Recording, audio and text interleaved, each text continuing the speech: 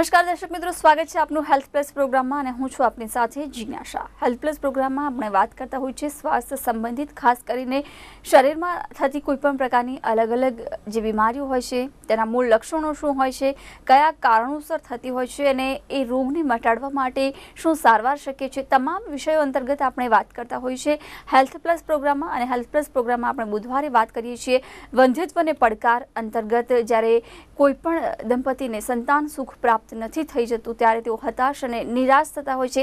એવામાં એવા દંપતીઓ હતાશ કે નિરાશ થવાની જરૂર નથી, કારણ કે મેડિકલ ટેકનોલોજી એટલી આગળ વધી ચૂકી છે કે જેમાં આપ સારવાર કરાવીને સંતાન સુખની પ્રાપ્તિ મેળવી શકો છો। અને એવામાં જ જે ટ્રીટમેન્ટો હોય છે, આઈયુઆઈ છે, આઈવીએફ છે, એમાંની જ એક સારવાર આઈવીએફ વિશે આજે આપણે વાત કરીશું વંધ્યત્વને પડકાર અંતર્ગત।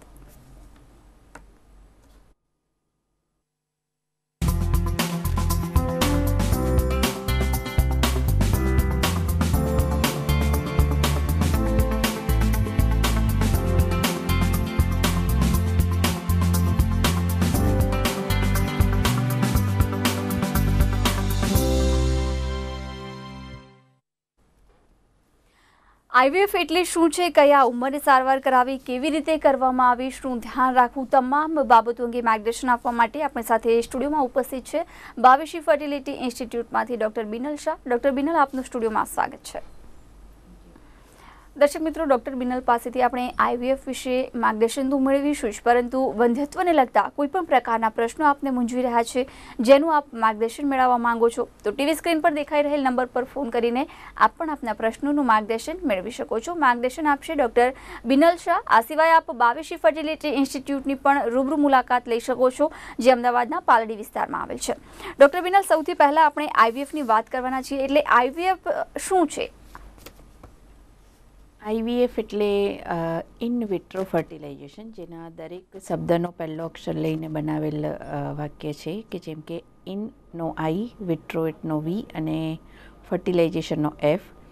ઇન વિટ્રો ફર્ટિલાઇઝેશન એટલે શરીરની બહાર ગર્ભનું ફલન, ગર્ભ બનાવવાની પ્રક્રિયા જ્યારે શરીરની બહાર કરવામાં આવે છે ત્યારે એને ઇન વિટ્રો ફર્ટિલાઇઝેશન કહેવાય। જી બિલકુલ। આઈવીએફની આપણે વાત કરી રહ્યા છીએ ત્યારે સૌથી પહેલાં ટેસ્ટ ટ્યુબ બેબી સારવાર શું છે એ પણ જાણવું જરૂરી છે।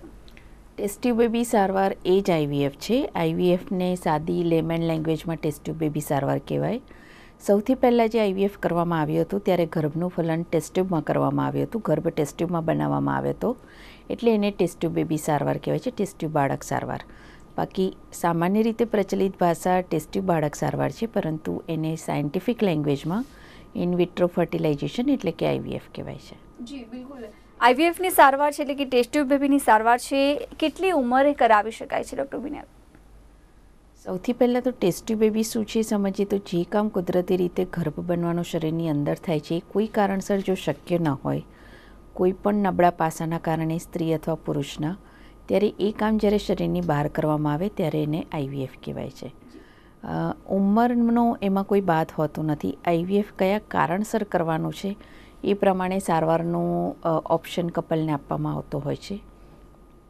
નાની ઉંમરની સ્ત્રીમાં પણ આઈવીએફ કરવું પડે જો પુરુષ પાત્રમાં તકલીફ હોય તો, અને મોટી ઉંમરની સ્ત્રીમાં બીજ બનવાની તકલીફ અથવા અન્ય કોઈ તકલીફ હોય તો પણ કરવું પડે। એ રીતે જોવા જઈએ તો સ્ત્રીના જે ફર્ટિલિટી પીરિયડ છે એ પીરિયડ દરમિયાન કોઈ પણ ઉંમર વખતે આઈવીએફ કરાવવાની જરૂર પડી શકે છે, અને એને શું તકલીફ છે એ પ્રમાણે આઈવીએફની સારવાર કરવામાં આવે છે, પરંતુ ચોક્કસપણે એની સફળતાનો દર ઉંમર સાથે ખૂબ મહત્ત્વનો છે।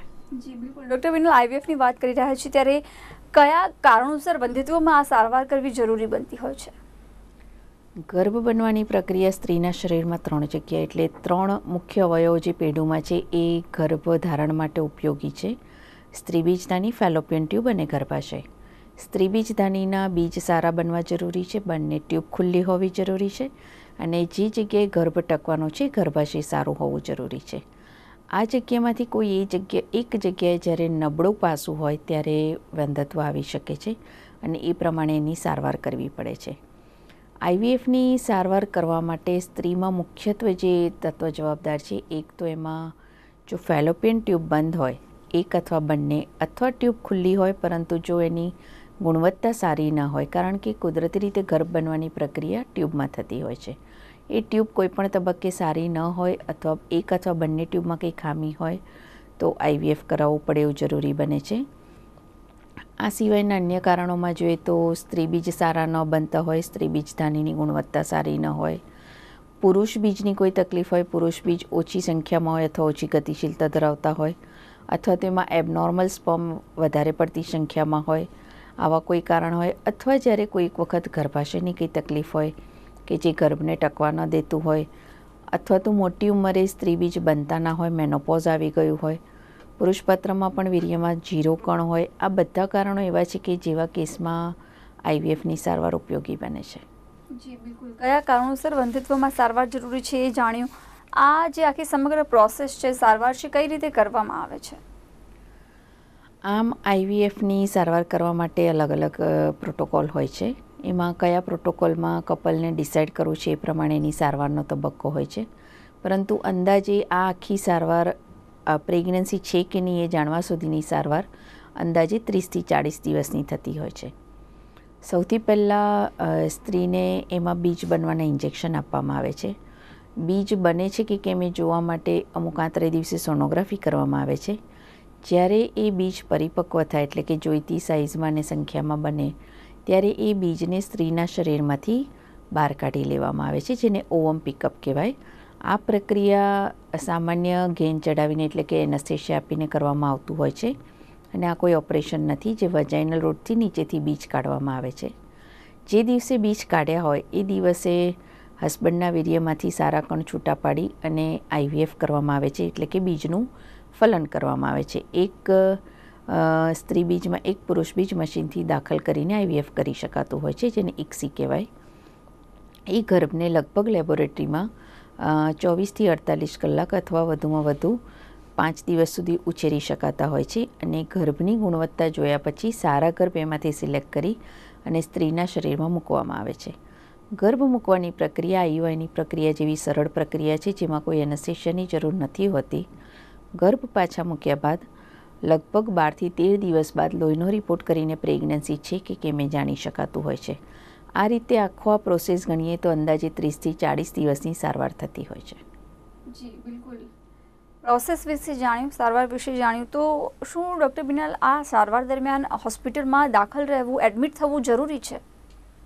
ચોક્કસપણે નહીં, કારણ કે જ્યારે સારવાર ચાલુ કરવામાં આવે છે ત્યારે જે બીજ બનવાના ઇન્જેક્શન લેવાના હોય છે એ પણ સ્ત્રી જાતે લઈ શકે છે. જ્યાં રહેતા હોય ત્યાં નજીકમાં કોઈ ડૉક્ટર પાસે મુકાવી શકે છે, અથવા તો અમુક ચામડી નીચે લેવાના ઇન્જેક્શન એ જાતે પણ લઈ શકે છે. એ સિવાય જે સોનોગ્રાફીની જરૂર હોય છે એ પણ એ જ્યાં રહેતા હોય ત્યાં નજીકમાં કરાવીને રિપોર્ટ સેન્ટર પર મોકલી શકતા હોય છે. અને ફક્ત જે બીજ કાઢવાની પ્રક્રિયા અને ગર્ભ મૂકવાની પ્રક્રિયા છે એના માટે જ IVF સેન્ટર પર આવવું જરૂરી હોય છે. અને આ પ્રક્રિયામાં પણ એક પણ દિવસ એમને દાખલ રાખવામાં નથી આવતા. જે ઓવમ પિકઅપની પ્રક્રિયા એનેસ્થેશિયા લઈને કરવાની હોય છે એમાં પણ 2 કલાક જ હોસ્પિટલમાં રોકાવું જરૂરી બને છે. એટલે આ રીતે IVFની સમગ્ર સારવારમાં એક પણ દિવસ હોસ્પિટલમાં રોકાવાની જરૂર પડતી નથી. જી, એક કોલર મિત્ર આપણી સાથે જોડાયા છે. જી, કાર્યક્રમમાં આપનું સ્વાગત છે. આપનો સવાલ શું છે? હેલો મેડમ, નો સવાલ જણાવો. મારા મેરેજ ને 11 વર્ષ થયા છે. મારે 2 બેબી છે, પણ હવેનું બાળક જે રાખવું છે એમાં તકલીફ પડે છે. આપની ઉંમર કેટલી છે? મારી ઉંમર છે 29 વર્ષ. અને બંને બાળકોની ઉંમર કેટલી છે? મોટી બેબી છે એની ઉંમર છે 10 વર્ષ, નાની બેબી છે એની ઉંમર છે 5 વર્ષ. અને બંને બેબી જાતે જ રહેતી કે કોઈ દવા કરાવી હતી? નહીં, બંને બેબી જાતે જ રહેતી, અને પેલી બેબી નોર્મલ હતી અને બીજી બેબી સિઝેરિયન છે. ઓકે. એટલે તમને જે અત્યારે પ્રેગ્નન્સી રહેવામાં તકલીફ પડી શકે છે એમાં મુખ્યત્વે એક કારણ હોઈ શકે કે કોઈક વખતે ડિલિવરી પછી કોઈક જાતનું ઇન્ફેક્શન થયું હોય, એટલે કે ગર્ભાશયમાં અથવા પેઢુમાં, અથવા જે સિઝેરિયન કર્યું હોય ત્યારબાદ પેઢુના અવયવમાં કોઈ તકલીફ થઈ હોય અને નળીની ક્વોલિટી કોમ્પ્રોમાઇઝ થઈ હોય તો એક કારણ છે કે પ્રેગ્નન્સી ન રહેતી હોય. અથવા તો તમારા હસબન્ડના વીર્યના રિપોર્ટમાં કંઈ ઇન્ફેક્શન કેવું આવ્યું હોય, અથવા એમાં કાઉન્ટ કે મોટિલિટી જો ઘટી હોય તો પણ પ્રેગ્નન્સી રહેવામાં તકલીફ પડી શકે. એટલે તમારે મુખ્યત્વે આ 2 પાસા ચેક કરાવવા જરૂરી છે, તમારા હસબન્ડના વીર્યનો રિપોર્ટ અને તમારી બેઝિક સોનોગ્રાફી અને એક નળીનો રિપોર્ટ. નળીનો રિપોર્ટ તમે લેપ્રોસ્કોપી દ્વારા અથવા તો સાદી નળીની તપાસ ફોટા પાડીને પણ કરાવી શકો. પરંતુ 2 બાળક હોય ને પછી ન રહેતી હોય પ્રેગ્નન્સી, તો 29 વર્ષની ઉંમર છે, થોડીક ઝડપ કરવી જરૂરી છે ત્રીજા બાળક માટે વિચારતા હોય તો. પણ તમારી નળીનો રિપોર્ટ મુખ્યત્વે કરાવીને જો બીજ સારા બનતા હોય તો તમે આગળ IUIની સારવાર વિચારી શકો કે જેમાં તમને સારા બીજ બને એવી દવા આપીને બીજ બનીને ફૂટે ત્યારે તમારા પતિનું વીર્ય લઈને શરીરમાં મૂકીને સારવાર કરવામાં આવતી હોય છે.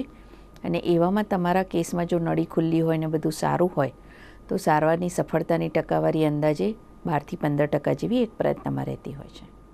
જી બિલકુલ, ડૉક્ટર બિનલે ખૂબ સરસ માર્ગદર્શન આપ્યું છે. આ સિવાય આપ બાવિશી ફર્ટિલિટી ઇન્સ્ટિટ્યૂટની પણ રૂબરૂ મુલાકાત લઈ શકો છો, જે અમદાવાદના પાલડી વિસ્તારમાં આવેલ છે.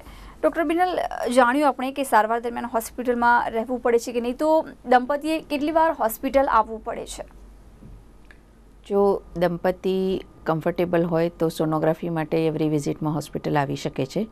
જો એ વર્કિંગ હોય, દૂર રહેતા હોય, ન આવી શકે એમ હોય તો એ નજીકના પણ કોઈ સેન્ટરમાં સોનોગ્રાફી કરાવી અને રિપોર્ટ હોસ્પિટલમાં મોકલી શકે છે. એટલે ફક્ત 2 જ વિઝિટ જે મુખ્યત્વે અગત્યની છે, જેમાં બીજ બહાર કાઢવાની વિઝિટ એટલે કે ઓવમ પિકઅપ અને એમ્બ્રિયો ટ્રાન્સફર એટલે કે ગર્ભ મૂકવાની, આ 2 પ્રક્રિયા માટે હોસ્પિટલમાં આવવું જરૂરી છે. બાકી બધી વિઝિટ એ બહાર કરાવી શકે છે. બંને વિઝિટમાં દંપતી સાથે આવવું જરૂરી છે? બંને વિઝિટમાં જ્યારે ઓવમ પિકઅપ કરવાનું હોય છે ત્યારે પતિએ વીર્ય જો આપવાનું બાકી હોય તો એ વીર્ય એ દિવસે આપી શકે, એટલે પતિએ સાથે આવવું જરૂરી છે.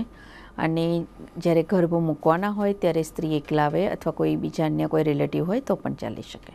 જી બિલકુલ. જે પ્રકારે મેડિકલ ટેકનોલોજી આગળ વધી છે, IVF જેવી સારવાર પર ઉપલબ્ધ છે, તો શું IVFથી બાળક રહી જાય તેની કોઈ ગેરંટી હોય છે?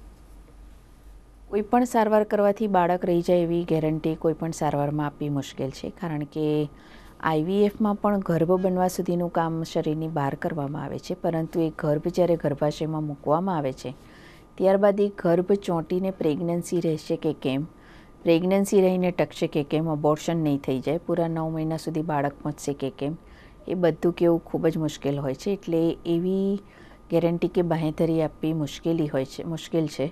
પરંતુ એની સામે બીજી કોઈ પણ સારવાર કરતાં IVFમાં સફળતાની ટકાવારી સારામાં સારી છે. એટલે એ સારવાર કરાવવાથી સફળતાની ટકાવારી બીજી સારવારની કમ્પેરિઝનમાં ઘણી સારી છે એવું વિચારીને સારવાર કરાવવી જરૂરી બને છે. જી બિલકુલ.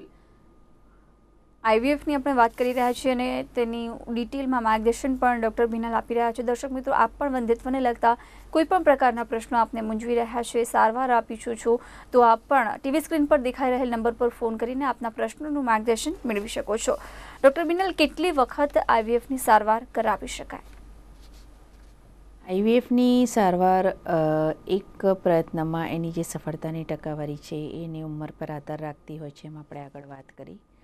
IVFમાં સફળતા મેળવવા માટે IVFની સારવાર કેટલો સમય કરાવવી અથવા કેટલી વખત કરાવવી એવો કોઈ બાદ હોતો નથી. કારણ કે એક સારવાર કરાવ્યા પછી સફળતાની ટકાવારી ધીમે ધીમે વધે છે, પરંતુ એ કપલના પોતાના ભરોસા પર અથવા તો એમની પોતાની હોશ અને એમની ટકી રહેવાની કેપેસિટી પર એ વસ્તુ વધારે આધારિત છે કે IVFની સારવાર કેટલી વખત કરાવી શકાય. કારણ કે IVFની સારવાર વધારે કરાવવાથી સફળતાની ટકાવારી ચોક્કસપણે વધે છે એવું પણ કહેવું મુશ્કેલ છે, પરંતુ જેને શરૂઆતના અમુક પ્રયત્નમાં નથી મળતી એને ઘણા પ્રયત્નો બાદ પણ IVFની સફળતા મળે છે એવું પણ જોયેલું છે. એટલે એવા કેસમાં IVFની સારવાર ગમે તેટલી કરાવવાથી એની કોઈ લિમિટ હોતી નથી. IVFમાં જે ઇન્જેક્શન વપરાય છે, જે દવાઓ વપરાય છે, એ બધી દવાઓની પણ ઘણી શોર્ટ લિમિટિંગ એક્શન હોય છે કે જેમ કે એ દવાની અસર લગભગ 24 થી 48 કલાકથી વધારે નથી રહેતી. એટલે એ દવાઓ લેવાથી પણ લાંબા ગાળે કોઈ નુકસાન થાય છે એવું હજુ સુધી સાયન્સમાં પ્રૂવ નથી થયું. જી બિલકુલ. એક કોલર મિત્ર રેખાબેન આપણી સાથે જોડાયા છે. રેખાબેન, કાર્યક્રમમાં આપનું સ્વાગત છે. આપનો પ્રશ્ન શું છે? હા મેડમ, અગાઉ મેં પૂછેલું હતું, મારા બાબાની વહુને 3 વાર મિસકેરેજ થઈ ગયું છે, તો હવે એમથી બાળક રહેવાની સંભાવના ખરી, એને IVF કરાવવું પડશે? એમની ઉંમર કેટલી છે? 27 વર્ષ છે. અને કેટલી વખત મિસકેરેજ થયું છે? 3 વાર. 2 મહિના થાય છે ને એનો ગ્રોથ થતો નથી. પહેલી વાર તો એને હાર્ટબીટ આવી ગયા હતા, પછી 2 વખતથી તો હાર્ટબીટ આવતા જ નથી. એટલે એમને તમારી વાત સાંભળતા લાગે છે કે એમને પ્રેગ્નન્સી રહેવામાં તકલીફ નથી પડતી, રહ્યા પછી મિસ થઈ જાય છે. જ્યારે આવું કારણ હોય ત્યારે ફક્ત IVF નહીં, પરંતુ ગર્ભ રહ્યા પછી કેમ નથી વધતો આગળ ને કેમ નથી ટકતો એના રિપોર્ટ કરાવવા જોઈએ. એ રિપોર્ટમાં તમારા દીકરા વહુના લોહીના રિપોર્ટ, કે જેમાં કોઈ શરીરમાં કોઈ ઇન્ફેક્શન છે કે કેમ, શુગરનું લેવલ નોર્મલ છે કે કેમ, ઇમ્યુનોલોજી એટલે કે ગર્ભ ટકાવવાની શક્તિ એમના શરીરની કેવી છે એને લગતા રિપોર્ટો કરાવવા જોઈએ. અને તમારા એ બંને પતિ પત્નીના ક્રોમોઝોમલ રિપોર્ટ એટલે કે એમના જીનેટિક રિપોર્ટ કે રંગસૂત્રના રિપોર્ટ કે જેના એમનું બંધારણ નોર્મલ છે કે કેમ. એ જીનેટિકલી પોતે નોર્મલ હોય, પરંતુ અમુક વારસાગત બીમારી બેમાંથી કોઈ પણ ફેમિલીમાં જો દૂરથી ચાલી આવતી હોય અને બાળકમાં આવતી હોય તો પણ પ્રેગ્નન્સી રહીને મિસ થઈ જવાની શક્યતા રહેતી હોય છે. એ સાથે સાથે જે જગ્યાએ ગર્ભ ટકે છે, ગર્ભાશય અંદરથી કેવું છે, એ હિસ્ટ્રોસ્કોપી ઓપરેશન દ્વારા જાણી લેવું જોઈએ. અને જો ગર્ભાશય અંદરથી નોર્મલ હોય તો આગળ એ પ્રેગ્નન્સી માટે ટ્રાય કરી શકે. અને જો પ્રેગ્નન્સી રહેવામાં તકલીફ પડે એમ હોય અને IVF કરવાનું વિચારતા હોય તો IVFમાં જ્યારે પણ ગર્ભ બને ત્યારે એ ગર્ભની પણ ક્રોમોઝોમલ સ્ટડી થઈ શકે, કે જેને પ્રી ઇમ્પ્લાન્ટેશન જેનેટિક સ્ક્રીનિંગ કહેવાય, જેમાં એ ગર્ભ કોઈ ખોડ ખાંપણવાળો હોય તો એ ખબર પડે. તો એ ખોડ ખાંપણવાળો ગર્ભ મૂકવાને બદલે જેટલા નોર્મલ ગર્ભ હોય એટલા જ ગર્ભ એમના શરીરમાં મૂકવામાં આવે તો એનાથી પ્રેગ્નન્સી રહેવાની શક્યતા અને ટકવાની શક્યતા વધી જતી હોય છે. જી બિલકુલ, ડૉક્ટર બિનલે ખૂબ સરસ માર્ગદર્શન આપ્યું છે. આ સિવાય આપ ભાવિશી ફર્ટિલિટી ઇન્સ્ટિટ્યૂટની પણ રૂબરૂ મુલાકાત લઈ શકો છો, જે અમદાવાદના પાલડી વિસ્તારમાં આવેલ છે. ડૉક્ટર બિનલ, IVFની આપણે વાત કરી રહ્યા છીએ તો અંદાજિત આનો ખર્ચ કેટલો થાય છે? IVFનો ખર્ચ મુખ્યત્વે એમાં વપરાતા ઇન્જેક્શનો પર આધારિત હોય છે, કે એ કપલ કેવી જાતના ઇન્જેક્શન પસંદ કરે છે, કારણ કે એમાં ઘણી અલગ અલગ જાતના ઇન્જેક્શન આવતા હોય છે. એ પ્રમાણે જો વિચારીએ તો IVF એક સાયકલનો અંદાજિત ખર્ચ અંદાજે 1 લાખથી 1.5 લાખ આસપાસ થતો હોય છે. અને જો એ ગર્ભ ઉપર કોઈ એક્સ્ટ્રા ટેકનિક કરાવી હોય અથવા તો આપણે જેમ આગળ વાત કરી ઇમ્પ્લાન્ટેશન જેનેટિક સ્ક્રીનિંગ કે એવું કંઈ કરાવવું હોય તો એનો એડિશનલ ખર્ચો થતો હોય છે. પરંતુ IVFમાં અંદાજે 1 થી 1.5 લાખની વચ્ચે ખર્ચો થતો હોય છે. જી બિલકુલ. જો પોતાના બીજ ન બનતા હોય કે પછી મેનોપોઝ હોય તો શું IVF શક્ય છે ખરું? ચોક્કસપણે, કારણ કે જો પોતાના બીજ ન બનતા હોય તો એવા કેસમાં એ સ્ત્રીને સ્ત્રી બીજ દાનની જરૂર પડી શકે. સ્ત્રી બીજ દાન જ્યારે લેવું હોય ત્યારે એમાં IVF સિવાય બીજો કોઈ વિકલ્પ ઉપલબ્ધ નથી, કારણ કે સ્ત્રી બીજ કુદરતી રીતે શરીરની બહાર આવતું નથી. જે સ્ત્રીનું બીજ દાન તરીકે લેવાનું હોય એ સ્ત્રીને બીજ બનવાના ઇન્જેક્શન આપી અને એ બીજને મોટા કરવા પડે. એ બીજ તૈયાર થાય, સોનોગ્રાફીમાં જોઈને તૈયાર થયેલા બીજને પિકઅપ દ્વારા શરીરની બહાર કાઢી લેવામાં આવે અને એ બીજને જે કપલ છે એમાંથી પતિના વીર્યથી ફલિત કરીને ગર્ભ બહાર બનાવવામાં આવે અને એ ગર્ભ સ્ત્રીને જેને વંધ્યત્વની તકલીફ છે એના ગર્ભાશયમાં ફરી ટ્રાન્સફર કરવામાં આવે. એટલે આ રીતે સ્ત્રી બીજ દાનથી પ્રેગ્નન્સી રાખી શકાય. જી બિલકુલ. અને હવે આપણે વાત કરીએ ICSIની, જે તમે વાત કરી, તો IVFમાં ICSI શું છે? IVF એટલે કે કન્વેન્શનલ IVFમાં જ્યારે સ્ત્રી બીજ શરીરની બહાર કાઢવામાં આવે ત્યારે એ સ્ત્રી બીજની આકળ પાછળ સ્પર્મને મૂકી દેવામાં આવે, કે જે લાખોની સંખ્યામાં સ્પર્મ હોય છે. એમાંથી સ્પર્મ એટલે શુક્રકણ, એમાંથી કોઈ પણ એક શુક્રકણ જે સ્ત્રી બીજને ફલિત કરે એ ગર્ભ બનાવી શકે એવું હોય છે.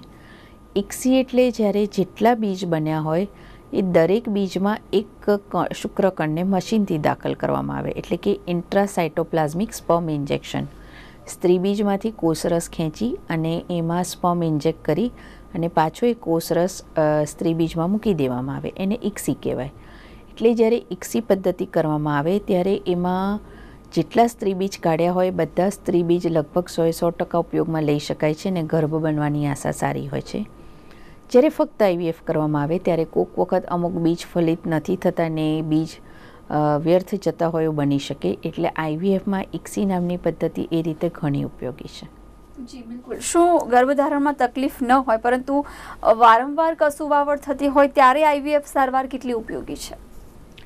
જ્યારે ગર્ભધારણમાં તકલીફ ન હોય પરંતુ જ્યારે વારંવાર કસુવાવડ થતી હોય તો એ કસુવાવડના કારણ સ્વરૂપે જ્યારે કોઈક વખત ગર્ભમાં જેનેટિક એબનોર્માલિટી છે એટલે કે રંગસૂત્રની ખામી છે એવું જો માલુમ પડે અને કપલ પોતે જેનેટિકલી નોર્મલ હોય ત્યારે એવા કેસમાં IVF ખૂબ જ ઉપયોગી છે, કારણ કે કુદરતી રીતે શરીરમાં બનતો ગર્ભ નોર્મલ છે કે નહીં એ જાણવું ઘણું મુશ્કેલ છે.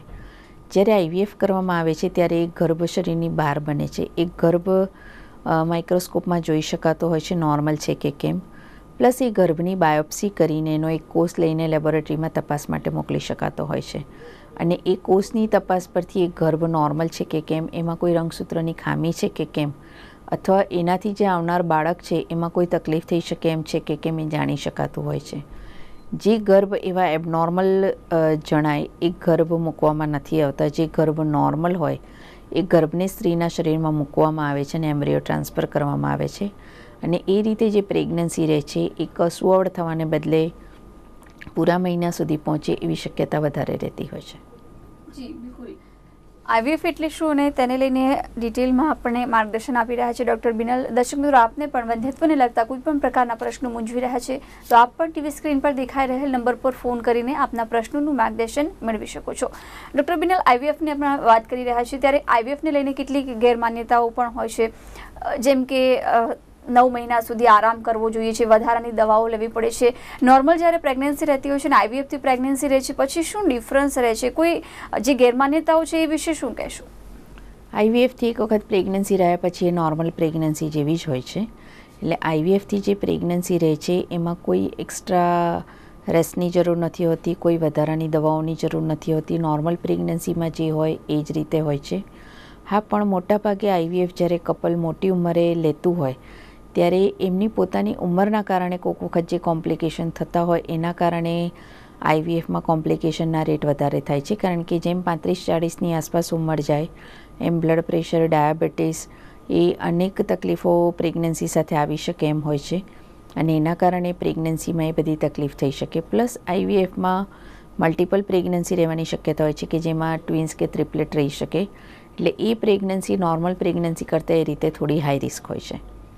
બીજું, આપણે જે આઈવીએફમાં ઇક્સીની વાત કરી એમાં ઇક્સી નામની પદ્ધતિ જે છે એ એના જે ફાયદા સિવાય બીજો એનો એ પણ ફાયદો છે કે જ્યારે કોઈક વખત ખૂબ જ અલ્પ માત્રામાં શુક્રકણ હોય છે, એટલે કે સિવિયર ઓલિગોએસ્ટેનોસ્પર્મિયા હોય, મોટિલિટી ખૂબ જ ઓછી હોય, અથવા તો જ્યારે કણ 0 હોય અને બાયોપ્સી કરીને સ્પર્મ લીધેલા હોય તો એવા કેસમાં ઇક્સીના કારણે ગમે તેટલા ઓછી સંખ્યામાં કણ હોય તો પણ આઈવીએફમાં સફળતાની ટકાવારી જે નોર્મલ સ્પર્મ કાઉન્ટના પેશન્ટમાં હોય છે એટલી જ આઈવીએફમાં સફળતાની ટકાવારી રહેતી હોય છે. જી બિલકુલ. આઈવીએફ સારવારની આપણે વાત કરી રહ્યા છીએ તો ડૉક્ટર બિનલ, આઈયુઆઈ કરતાં આઈવીએફ કઈ રીતે અલગ પડે છે? આઈયુઆઈની જે સારવાર છે એમાં ગર્ભ બનવાની પ્રક્રિયા શરીરની અંદર થાય છે. એમાં ફક્ત જ્યારે બીજ બને છે એ જોવામાં આવે છે અને વીર્ય તૈયાર કરીને શરીરમાં મૂકવામાં આવે છે. બીજ બન્યા પછી ફૂટ્યું છે કે કેમ, એ ફૂટીને નળીમાં આવ્યું છે કે કેમ, અથવા એ જ વખતે સ્પર્મ સાથે ફલન થઈને એનો ગર્ભ બન્યો છે કે કેમ, ગર્ભ બન્યા પછી ગર્ભાશયમાં આવ્યો છે કે કેમ, એ બધું આઈયુઆઈમાં જાણી નથી શકાતું. જ્યારે આઈવીએફમાં ગર્ભ બનવા સુધીનું કામ જ્યારે બહાર કરવામાં આવે છે ત્યારે સફળતાની ટકાવારી આઈયુઆઈ કરતાં લગભગ 3 થી 4 ગણી હોય છે. ફક્ત જે તૈયાર ગર્ભ છે ને ગર્ભાશયમાં મૂક્યા પછી ચોંટવાનું જ કામ રહે છે. એટલે એટલી કેસમાં સફળતાની ટકાવારી ઘણી સારી હોય છે. જી, એક કોલર મિત્ર આપણી સાથે જોડાયા છે. જી, કાર્યક્રમમાં આપનું સ્વાગત છે. આપનો સવાલ શું છે? હેલો. જી, આપનો સવાલ જણાવો. હા, આપણો સવાલ એવો છે કે મેં 7 વર્ષથી બાળક નથી બનતું. આપની ઉંમર કેટલી છે? ઉંમર 23. અને તકલીફમાં શું કહ્યું છે ડૉક્ટરે તમને? હા, ડૉક્ટર મને બીજ છૂટું નથી પડતું. અને માસિક નિયમિત આવે છે તમને? હા, એટલે બીજ બને છે પણ છૂટું પડતું નથી. અને પાઇપમાંથી એક ગાંઠ હતી, ગાંઠ કાઢી નાખી છે અને હવે બાળક બનતું નથી. તમને બીજ છૂટું નથી પડતું એટલે એના માટે તમારી બીજની ગુણવત્તા કેવી છે તો એ પહેલાં જોવું જરૂરી છે કે જેના માટે તમારા બીજદાની માટે એક લોહીનો રિપોર્ટ કરી શકાય. જે રિપોર્ટ પરથી જાણી શકાય કે સ્ત્રી બીજ સારા બને છે કે કેમ એ જાણી શકાતું હોય છે. તમારી ઉંમર નાની છે, જો સ્ત્રી બીજ સારા બનતા હોય તો અમુક દવાઓ આપીને એની ગુણવત્તા સુધારી શકાય, એને સાથે દવા ચાલુ રાખી શકાય. અને જ્યારે બીજ બને ત્યારે ફૂટવાનું ઇન્જેક્શન આપીને બીજ છૂટું પડે છે કે કેમ એ સોનોગ્રાફી દ્વારા જાણી શકાય. અને એ સોનોગ્રાફીમાં જોયા પછી જ્યારે બીજ છૂટું પડીને નળીમાં આવે ત્યારે આઈયુઆઈની સારવાર કરાવી શકાય. જો એ સારવાર તમે કરાવી હોય અને નળીની તપાસ ન કરાવી હોય તો સૌથી પહેલાં નળીની તપાસ કરાવવી જરૂરી છે, જેમાં લેપ્રોસ્કોપી ઇમ્પોર્ટન્ટ છે. લેપ્રોસ્કોપી જો કરાવી હોય, નળીની કંઈ તકલીફ ન હોય તો પણ આઈયુઆઈમાં એક ટ્રાયમાં સફળતાની ટકાવારી અંદાજે 12 થી 15% હોય છે. અને વધુમાં વધુ 6 આઈયુઆઈના ટ્રાય કરાવી શકો, અને જો એ રિઝલ્ટ એમાં ન મળે તો એ સારવાર કામ નથી કરતી એવું માની ને તમારે આગળની આઈવીએફ સારવાર માટે વિચારવું જોઈએ, કે જેમાં તમારા શરીરમાં હોર્મોનલ ઇન્જેક્શન આપીને સારા અને વધુ બીજ બનાવી અને વધુ ગર્ભ બનાવવાની પ્રક્રિયા કરીને પ્રેગ્નન્સીનો સક્સેસ રેટ વધારી શકાતો હોય છે. જી બિલકુલ, ડૉક્ટર બિનલે ખૂબ સરસ માર્ગદર્શન આપ્યું છે. આ સિવાય આપ બાવીશી ફર્ટિલિટી ઇન્સ્ટિટ્યૂટની પણ રૂબરૂ મુલાકાત લઈ શકો છો. વધુ એક કોલર મિત્ર આપણી સાથે જોડાયા છે. જે કાર્યક્રમમાં આપનું સ્વાગત છે. આપનો સવાલ શું છે? હેલો. જી, આપનો પ્રશ્ન જણાવો. હા મેડમ, મારા મેરેજના 10 વર્ષ થઈ ગયા છે. સંભળાઈ રહ્યો છે. હેલો. જી, આપનો અવાજ આવી રહ્યો છે. આપના મેરેજના 10 વર્ષ થઈ ગયા છે. શું મૂંઝવણ છે? પ્રશ્ન શું છે? હા, મારે પ્રેગ્નન્સી નથી રહેતી. ઘણી દવા બી કરાવી છે. કેટલી છે આપની? આપની ઉંમર શું છે? સુધી બાળક રહ્યું નથી. એ નોર્મલ જ કહે છે. રિપોર્ટ બી ઘણા કરાવ્યા છે. તમારી ઉંમર કેટલી છે? 29 વર્ષ. અને નળીઓનો રિપોર્ટ કેવું કી કરાયું છે? રિપોર્ટમાં તમારા હસબન્ડના વીર્યનો રિપોર્ટ બધું નોર્મલ છે? હા, બધા નોર્મલ છે. ઓકે, તમારી ઉંમર 29 વર્ષ છે. તમે નળીનો રિપોર્ટ કરાયો છે ને જો બીજા બધા રિપોર્ટ નોર્મલ હોય તો એને અનએક્સપ્લેન ઇન્ફર્ટિલિટી એટલે કે અકારણ વંધ્યત્વ કહી શકાય, કે જેમાં કોઈ પણ કારણ ન હોવા છતાં પ્રેગ્નન્સી નથી રહેતી. જો તમે આગળ બધા રિપોર્ટ નોર્મલ હોય તો તમે આઈડિયલી એક આઈયુઆઈના ટ્રાય કરાવવા જોઈએ. 2 કે 3 ટ્રાય કર્યા પછી જો પ્રેગ્નન્સી ન રહે તો તમારા જેવા કેસમાં આઈવીએફમાં સફળતાની ટકાવારી ઘણી સારી છે, કારણ કે અનએક્સપ્લેન ઇન્ફર્ટિલિટીમાં પણ જ્યારે આઈવીએફ કરવામાં આવે ત્યારે જેમ ઉંમર વધે એમ સફળતાની ટકાવારી ધીમે ધીમે ઘટતી જતી હોય છે. 30 વર્ષની ઉંમર એવી છે કે 30 વર્ષની અંદર જો સારવાર કરવામાં આવે તેમાં સફળતાની ટકાવારી સૌથી વધારે હોય છે. એટલે તમે આગળ સારવાર કરાવી ચૂક્યા હોય ને લગ્નને જો આટલો સમય થયો હોય તો તમારા માટે આઈયુઆઈ અથવા એ બાદ આઈવીએફની સારવાર સૌથી વધુ સલાહ ભરેલ છે.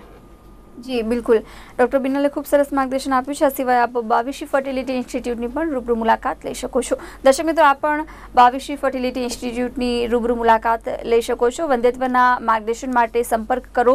હેલ્પલાઇન નંબર છે 07940404646 અને મોબાઈલ નંબર છે 9879572298. અને વંધ્યત્વના માર્ગદર્શન માટે સરનામું છે